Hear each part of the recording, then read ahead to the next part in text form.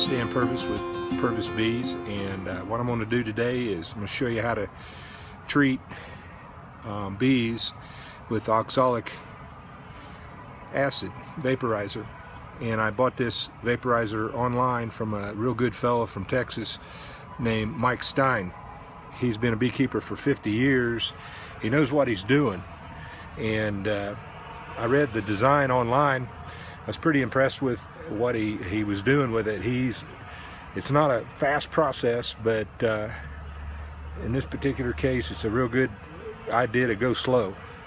He's not overheating the wood bleach or oxalic acid.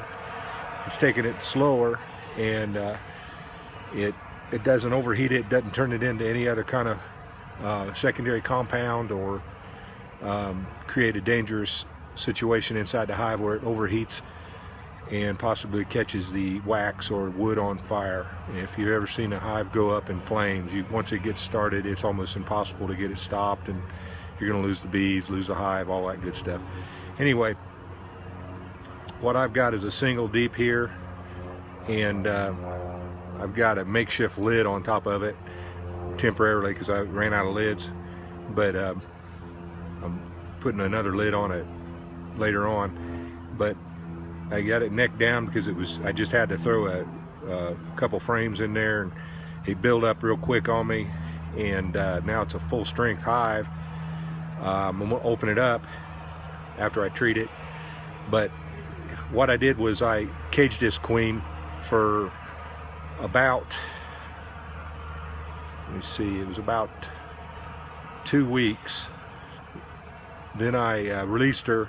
By the time they released the queen, or I uncapped the cage, by the time they ate through the queen candy and released her and she started laying again, all the cap brood was uncapped, and here in the next day or two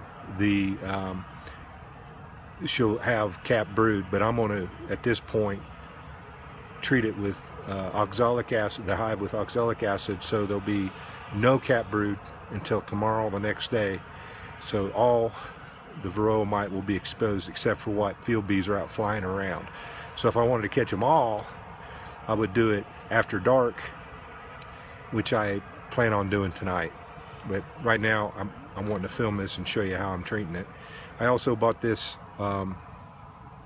high-speed low drag battery charger slash starter from Walmart, which wasn't too bad a price, but it gives me a nice little carrying handle and capabilities to work with this Stein designed and produced oxalic vaporizer. And it's US made from Texas. He's a real good gentleman, and it's a really good price, and I've tried him and I'm real impressed with him. Takes a little bit longer, but that's okay. Like I said, it doesn't burn up any of the oxalic acid or change compounds in any way. He's using a thermistor in it, keeps the temperature down. And well, I'll stop talking and show you how this thing works. You can see this brood here is just about to get capped, so it's working out just right. They released that queen a couple days ago. She's been laying, and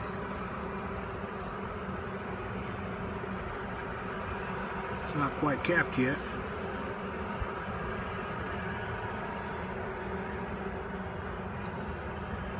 So all the mites are on the bees and exposed to the oxalic acid vaporization.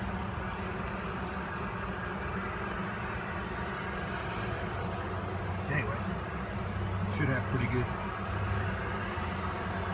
treatment.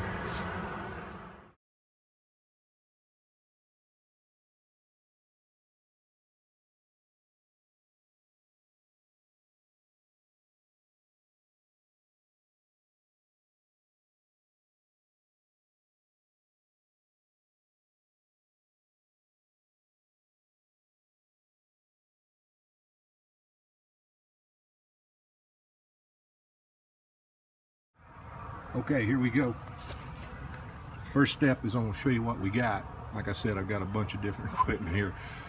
You know, It's something about beekeepers, they just got to throw stuff together. But Mike here, he didn't throw stuff together. He did a real good job on this design. This was a brand new one he sent me, and I've already used it several times.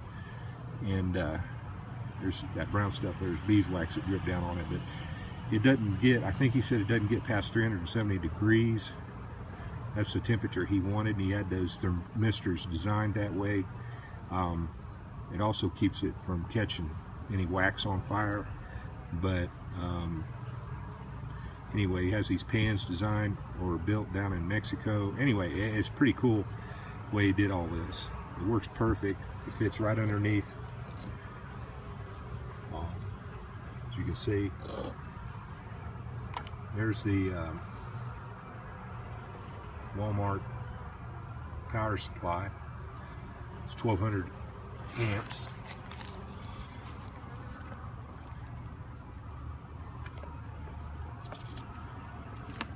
Turn it on this way. That's what turns this on. And there's the wood bleach. You get that. I got that from Ace Hardware. That'd probably last me longer than I'm alive with the number of hives I'm keeping nowadays. No need to break into all this at this point. Now I will later to see if what the condition of the hive is. I've got a bucket feeder underneath this black bucket, but you know, you can just keep it sealed up. But I'm going to show you what I'm doing here.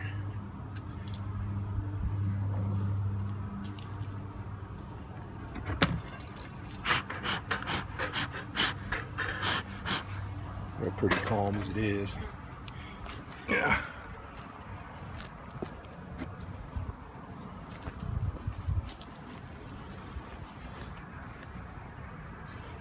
He provided half a teaspoon scoop. That's probably more than I need, to be honest with you. He told me, I'm holding this iPhone, it's probably more than I need, really. But put that in there. Probably a quarter teaspoon would be plenty. That's something else I found out about this particular burner. It works real good. You don't need as much. Takes a little longer, but you don't need as much.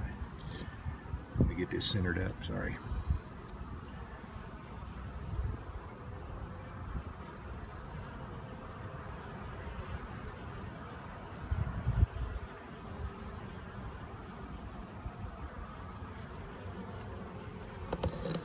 Slide it right in there.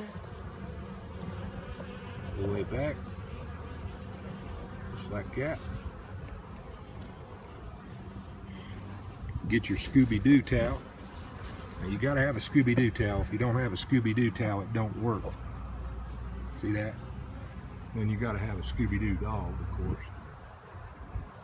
Sadie, there you go. See? Gotta have a Scooby-Doo towel. Oops, maybe that's not my Scooby-Doo towel. No, that's a Scooby-Doo towel for all intents and purposes. All right. Close it up. Turn it on. It's shooting me 12.7 volts, 6.6 volts right now. And I turn my timer on. And I wait. I'll be back with you. All right. Time to turn it off. Yeah, you can't quite see it. Well, you see a little bit of what's left.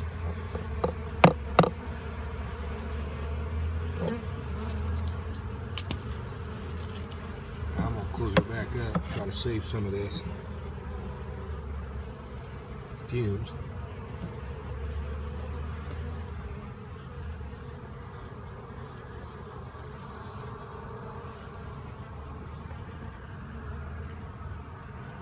Turn that off.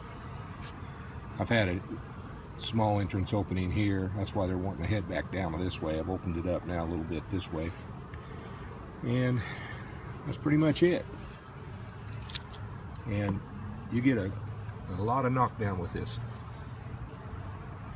especially if you make your hive queenless long enough to get all the brood to hatch out, and in other words, all your mites are exposed. And if you do it at nighttime, you can do this in the summer. You can do it with one treatment, and do it when the mite load is highest. That's when I recommend it, after you pull your honey. You can do it just about any time you want, but Mike recommends doing like 3 or 4 treatments progressively. You don't have to make it queenless. That's another technique. I'll try that later, but this is one way of doing it. Dan Purvis. I'll talk to you later. Purvis Bees.